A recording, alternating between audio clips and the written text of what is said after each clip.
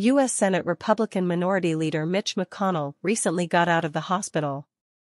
He had hit his head and ultimately had a bad concussion after a fall at the former Trump Hotel in Washington, D.C. Since being out, McConnell, who is well known by now for being a Democrat sympathizer and Donald Trump foe, has been quiet amid a massive scandal.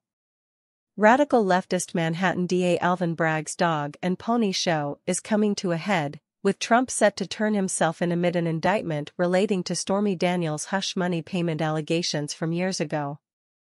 Leo 2.0 Terrell, the popular Fox News commentator, wants to ensure his Twitter followers are aware of and remember McConnell's silence during this sad, dark and grave time for our nation.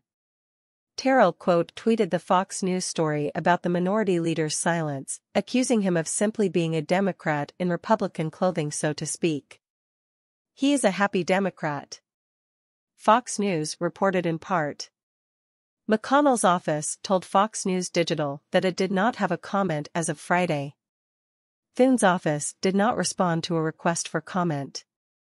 Many have commented on Trump's bad news, and even Florida Republican Governor Ron DeSantis said he won't extradite, although with Trump turning himself in, that seems like empty words from the man potentially running against Trump for president in 2024.